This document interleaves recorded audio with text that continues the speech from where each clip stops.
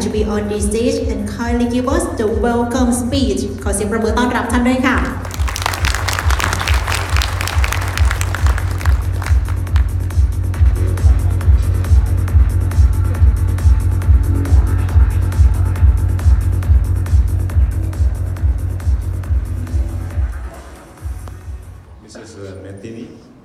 Temani, Secretary General of the Thailand's Office of the Civil Service Commission, Group Captain Somsak,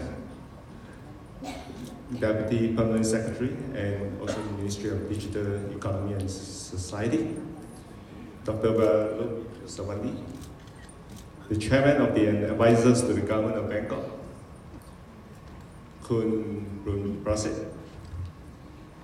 the VP of TCI, of course, our Honorary President, Bun Rak, who is also the immediate past chairman of ASOCIO, and also Mr. Wan Chiu, the vice chairman. Good morning. Good morning. I believe many of you will know ASOCIO by now, because ASOCIO is no stranger to ATCI. In fact, ATCI is one of the most important founding member of ASOCIO.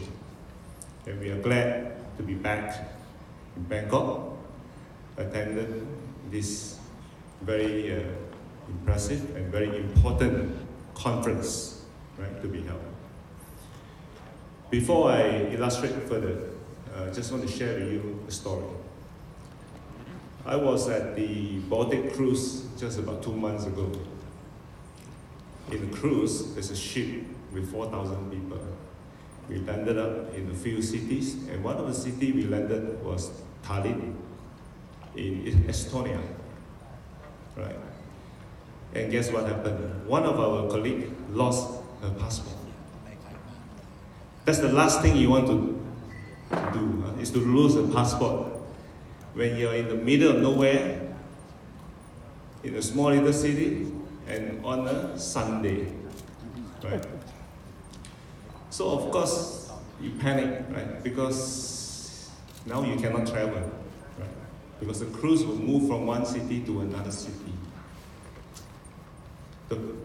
Went to the police station. The police stations are all closed.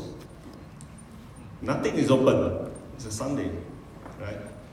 But fortunately, managed to find information center, and inside the center there's a kiosk, and in the kiosk he actually lodged an online report, a police report, because when you lose a passport, the first thing that you must do is to lodge a police report. With the police report, then you can take it to the ministry and to apply and so forth. So that is a wonderful thing that Tallinn had, because with the online, she prints out the report. The next thing she did, she boarded the cruise. And in the next day, back in Berlin, because the cruise actually departed to Berlin, she got her passport done within 2 days.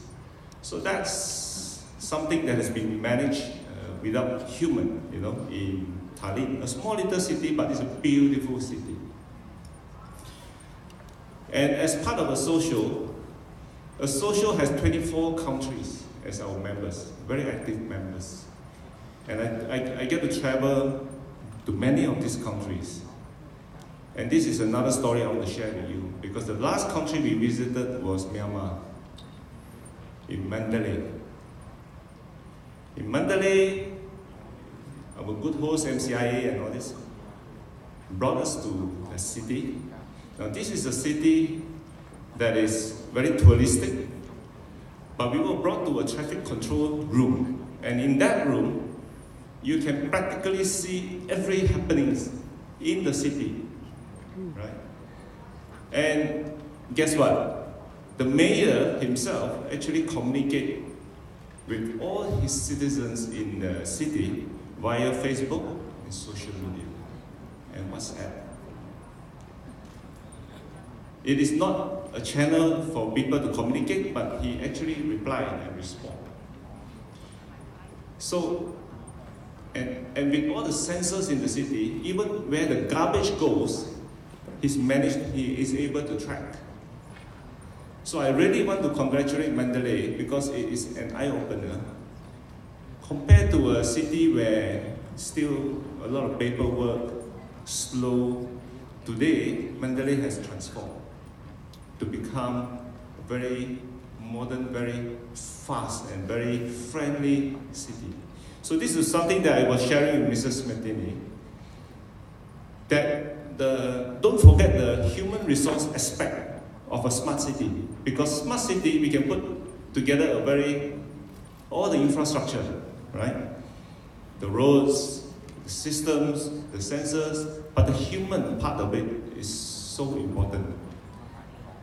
And incorporating the soft and the hard, I think we can really have a better tomorrow, right, in the smart city. And this is what ASOCIO aspire to do. Our vision, I don't have video to show you. My honorary says no. But our vision is to be the catalyst of the digital transformation in Asia. Okay?